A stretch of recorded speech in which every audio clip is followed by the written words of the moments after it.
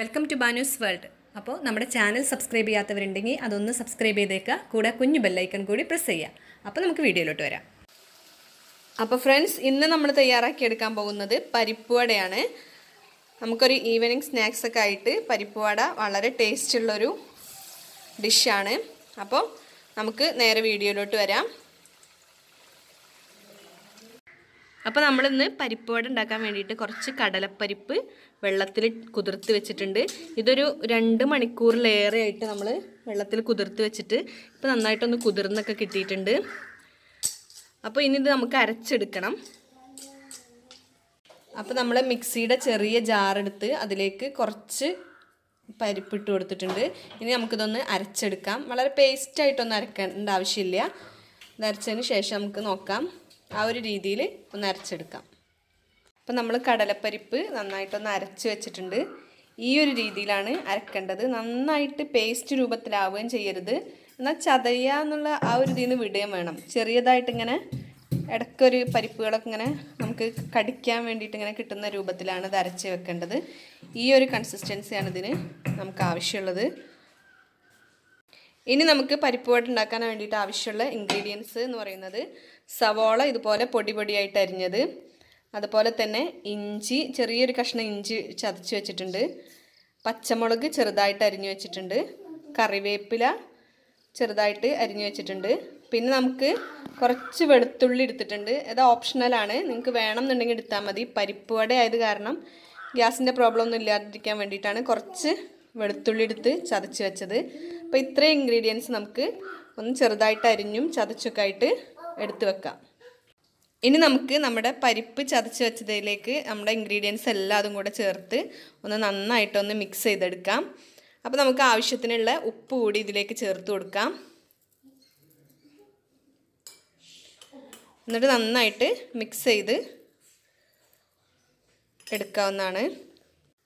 ഉപ്പിന് പുറമെ നമുക്കിതിലേക്ക് ഒരു ഇത്തിരി അപ്പക്കാരം കൂടെ ചേർത്ത് കൊടുക്കാം. അധികമൊന്നും വേണ്ട, വളരെ കുറച്ച് മാത്രം അപ്പക്കാരം ചേർത്ത് കൊടുത്തിട്ടുണ്ട്. അതിന് പുറമെ ഒരു കളറിന് വേണ്ടിയിട്ട് നമുക്ക് ഇത്തിരി കാശ്മീരി ചില്ലി പൗഡറും കൂടി ചേർത്ത് കൊടുക്കാം. കാശ്മീരി മുളക് പൊടി ഒരു 1/4 ടീസ്പൂണോളം ഞാൻ ചേർത്ത് കൊടുത്തിട്ടുണ്ട്. നല്ല കളർ കിട്ടാൻ വേണ്ടിയിട്ടാണിത്.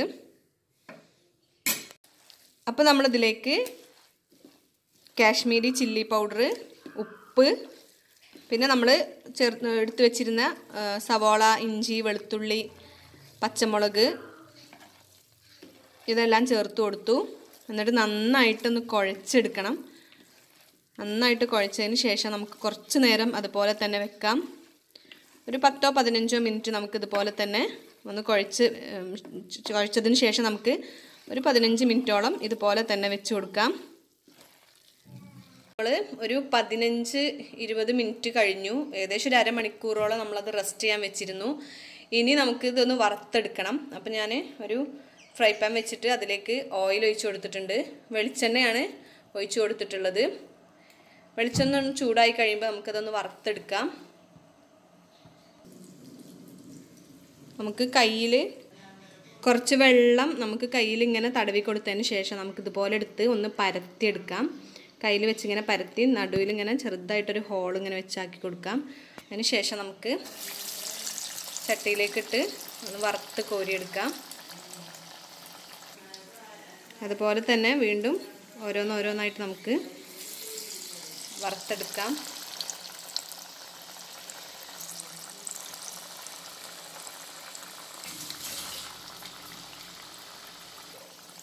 അപ്പോൾ ഒന്ന് വറവായതിന് ശേഷം നമുക്കതൊന്ന് മറിച്ചിട്ട് കൊടുക്കാം. അപ്പോൾ ഒന്ന് മറിച്ചിട്ട് കൊടുത്തിട്ടുണ്ട്.